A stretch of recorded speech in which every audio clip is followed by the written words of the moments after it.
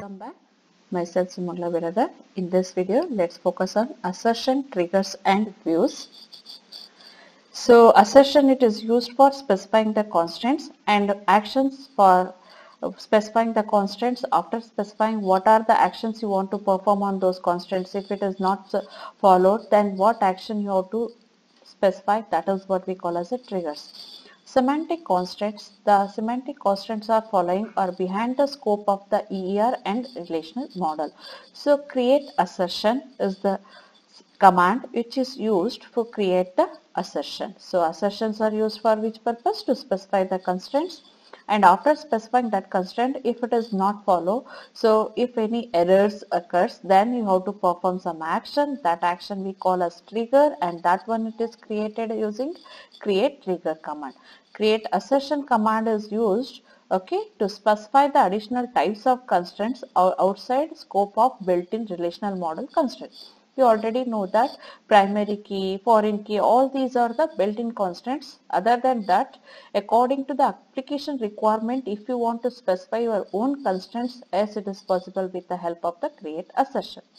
Next is to specify automatic actions that database system will perform when certain events or conditions occurs. To perform certain events, okay, so and conditions, if it is occurred, then to specify what action you have to takes place, that is what we call as a create trigger. Specifying general constraints as assertion in SQL. So as I told, create assertion is the statement which is used to specify the constraints here.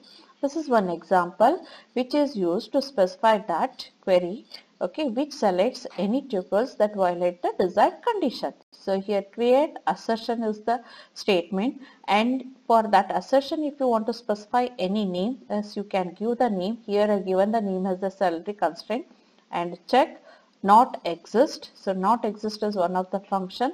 Select star from employee E and employee M, department D, where E dot salary is greater than M dot salary, and these tables are related using the condition. What is that condition? DNO, E dot DNO equal to D dot E number, and D dot manager SSN equal to M dot SSN. So this query you are written for which purpose? To check that salary of the employee, okay, if you take the salary of the employee, not employee salary is greater than manager salary. So if the salary of the employee is greater than the salary of the manager, then you have to do the thing is what? You have to check whether it is exist or not. So if it is exist, then not exist condition returns what here? It returns false here. Okay. So if it is not exist, then not exist condition returns true. So this is the assertion you are using for that purpose. So usually in general case, we use the simple check to specify the individual attributes and domains constraints here. Okay. So for specific domain and for specific constraints, if you want to specify, then it is possible with the check only. So like this, if you want to specify any semantic constraints, it is possible with the create assertion. Next is create trigger statement used to monitor the database. While making transaction, you have to monitor the database. To monitor that, you are performing with the help of create trigger statement here. So in typical trigger has three components which make it a rule for an active database. These are the rules. One is the events. So any transaction, if it is performed, that is we call as an event. And condition, you have to specify the condition for those events. If condition is not satisfied, then you have performed the action. These are the three rules you are using while performing the trigger here. Next, use of triggers. This is one example with standard syntax. Okay, what is that? Create trigger salary violation. So if it violates, what action you have to perform here? So before that, insert or update of salary super SSN on employee. So here you are performing what it is. You have to insert or update. Before insert or update operations of the salary, okay, for each row, when new dot salary is greater than, select salary from employee where SSN equal to new dot super SSN. Inform supervisor, that is new dot super supervisor.ssn comma new.ssn here. So these are the events, and these events you can perform with the help of what? Use of triggers here. And here, while inserting the new salary or while making the update salary, you are performing the condition. What is that condition? Salary, new salary, if it is greater than the salary of whom? So that is the from employee table. So where you are making calculation here? So here you are performing or checking the salary of the supervisor here. Okay. So that new salary, if it is greater than the supervisor salary, then you have to inform the supervisor about this. Is it clear now? Okay. This is about your triggers. Next is views, virtual tables in SQL. Single table derived from other tables are called defining tables and considered to be virtual table that is not necessarily populated.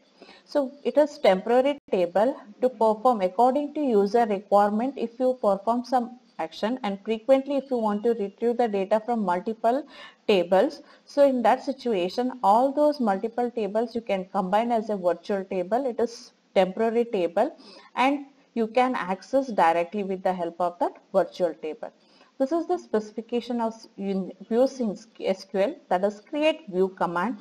This command is used to create the view. It is given a table name, contains table name, attribute names and query to specify the contents of the view. What actually you want to view, that specify, you have to specify the query here. This is one example.